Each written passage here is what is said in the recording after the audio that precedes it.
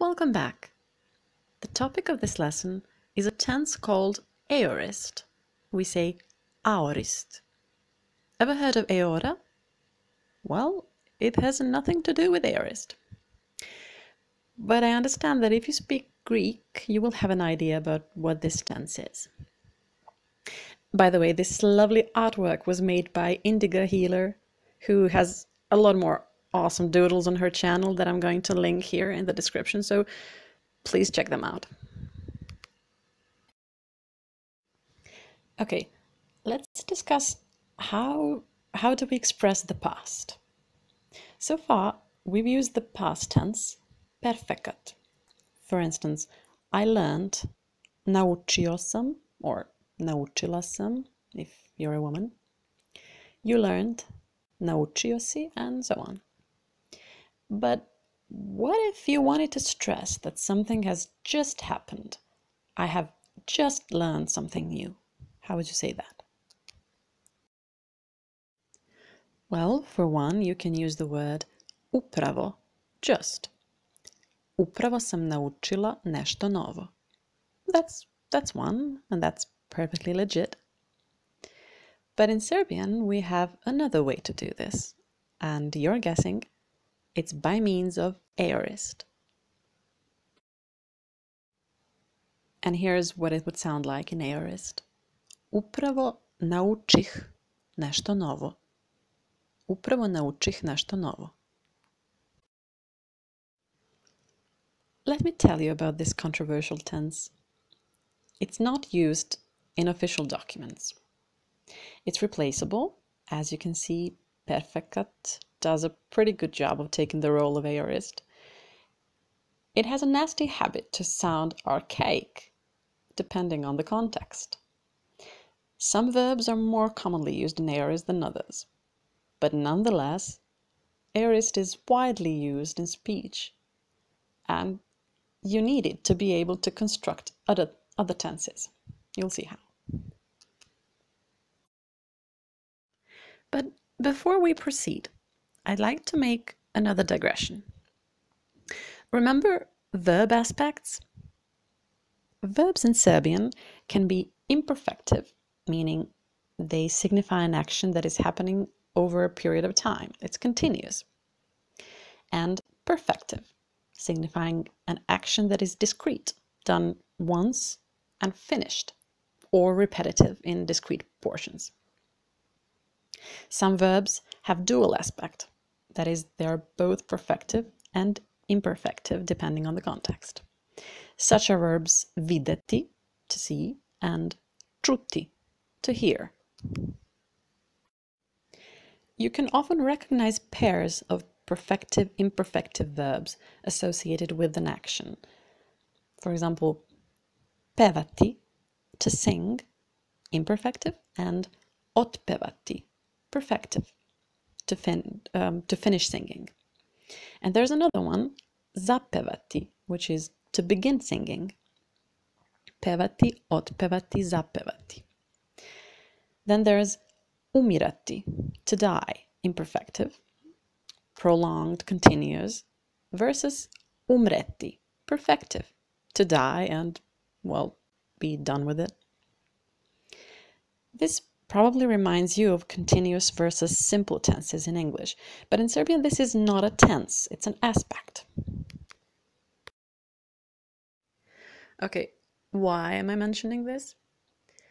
Because aorist takes only perfective verbs. You can use imperfective verbs, but then you're not building aorist, but it's called imperfekat. And you don't want to use imperfekat unless you want to sound really archaic. You can still only find this tense in epic poems or really old texts.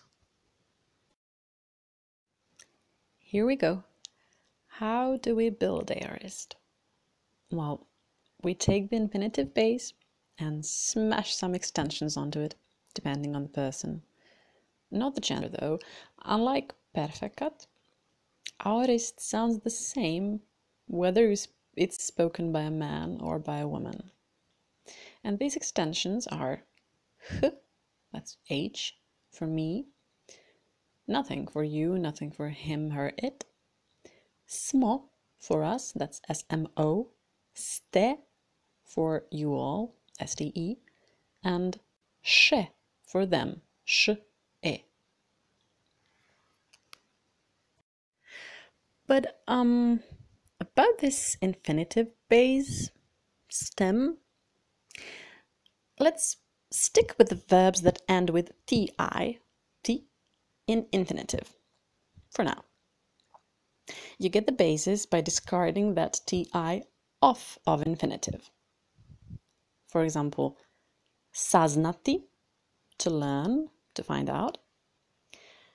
You take off the ti and you get the infinitive base sazna. Then your aorist becomes ja saznah, ti sazna, on, ona, ono sazna, mi saznasmo, vi saznaste, oni saznaše. As usual, you can omit the personal pronouns. I suggest you try this out and do this for verbs pročitati, to read, and skočiti, to jump, for practice. How do you say, only now did I read your message? And only now is tek sad, tek sad. And message is poruka. So you want to say, only now did I read your message. Watch the cases. Tek sad pročitah tvoju poruku. Look at this interesting use here. Pročitali više tu knjigu. This means, did you read that book already? And this is said in an impatient tone, and it probably implies that you know they are still reading it. You know that Latin saying attributed to Caesar, Veni, vidi, vici? I came, I saw, I conquered. Here it is in Serbian, in Aorist. Dođoh, videh, pobedih. These are from verbs doći, to come, videti, to see, and pobediti, to win, to conquer. Uh-oh. We use the verb that ends with chi, ch-i. Look what you've done now.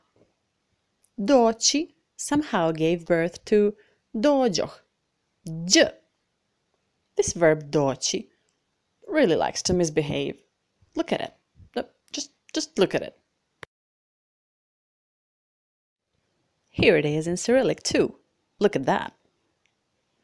In past tense, in perfekat, it conjures this letter sh out of nowhere. So we say došao sam or došla sam, došli smo, došla smo, došli ste, etc.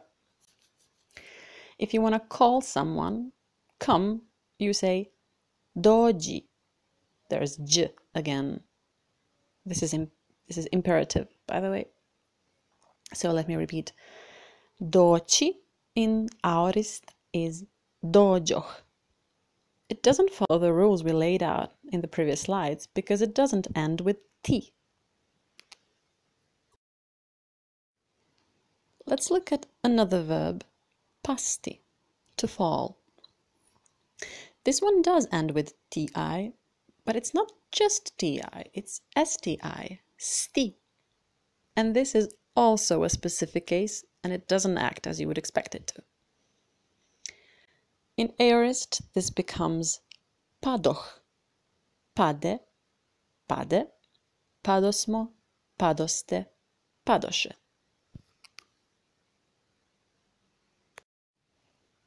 And yet another one, iseći, to cut. But not continuously to cut, but, you know, to slice, to cut out.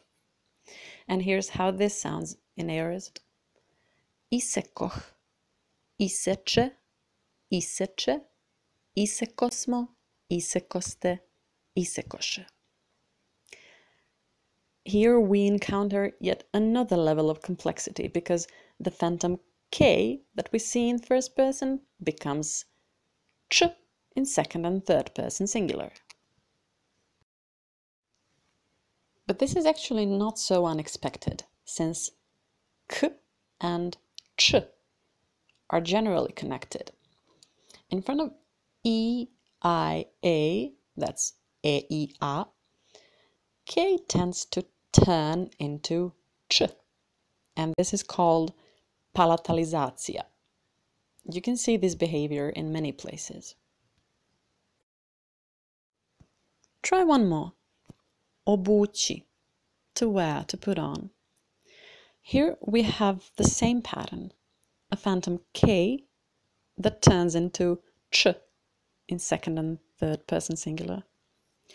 Obukoh, obuče, obuče, obukosmo, obukoste, obukoše.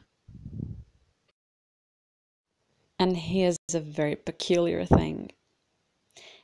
You know how I said that you build aorist from infinitive base plus extensions?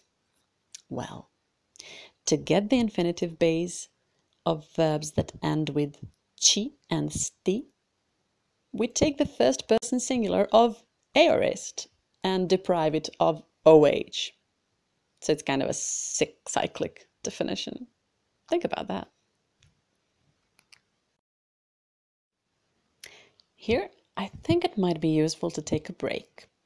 A few hours ideally, and then continue, because I'm about to tell you all of this again, but from another direction, so you can reconsolidate your knowledge. Please tell me how this works for you. Does it help? Or maybe it doesn't make a difference? Let us take a look at a few sentences. They are all in aorist, so they express an action that was recently performed.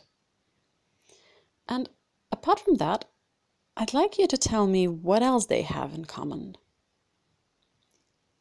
Odigrasmo partiju šaha. We played a game of chess. Dobro je, izdržasmo. Good, we endured. Obukosmo se brzo. We put our clothes on quickly. So, what do all these sentences have in common? Do they look like one another? Well, they are all in first person plural.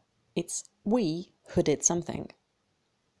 And second, all of these verbs end with smo, S-M-O. This is because smo is the appropriate extension for first person plural in Aorist. But you've seen this extension before too. Look at present tense. We are, mi smo. Past, we were, mi smo bili. There is some order in this chaos that is Serbian grammar. If you put all these sentences in past tense, this is what you get. Odigrali smo partiju šaha. Dobro je, izdržali smo. Obukli smo se brzo. There is this spark of order when you look at second person plural too. You all, are, vi ste. Past tense, vi ste bili, you were. And here's aorist. Odigraste partiju šaha. You played the game of chess. Dobro je, izdržaste. Obukoste se brzo. Take a minute to look at these verbs in their infinitive form. Odigrati, to play.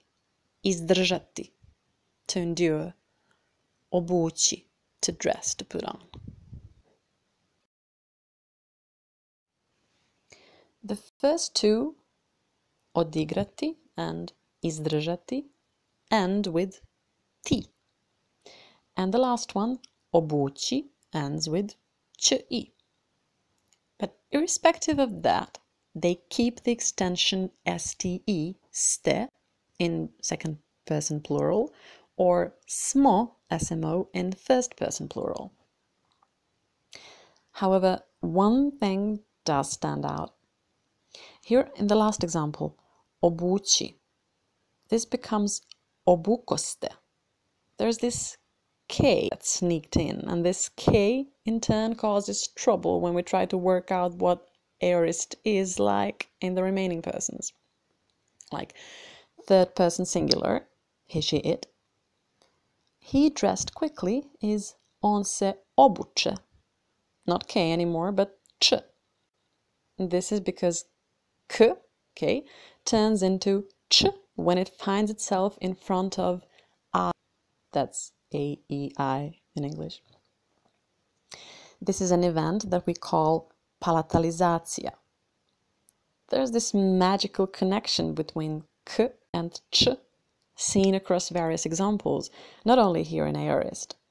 Palatalizacja also describes a link between g and j, and also h and sh. So here are our sentences in third person singular, that's he. On odigra partiju šaha, or just odigra partiju šaha. Dobro je, izdrža. Obuče se brzo. This turns out to be the same in second person singular, that's you. So there is no way to differentiate whether you or he or she or it did something in Aorist unless you use the pronoun explicitly or you see it from the context. How about first person singular, me? What about me? Odigrah partiju šaha. Dobro je, izdržah. Obukoh se brzo.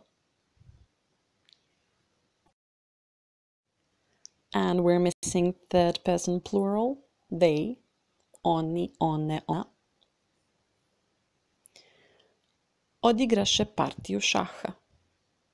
Dobro je, izdržaše. Obukoše se brzo. To sum up, you build aorist from infinitive base plus extensions, and these extensions are h, nothing, nothing, smo, ste, she.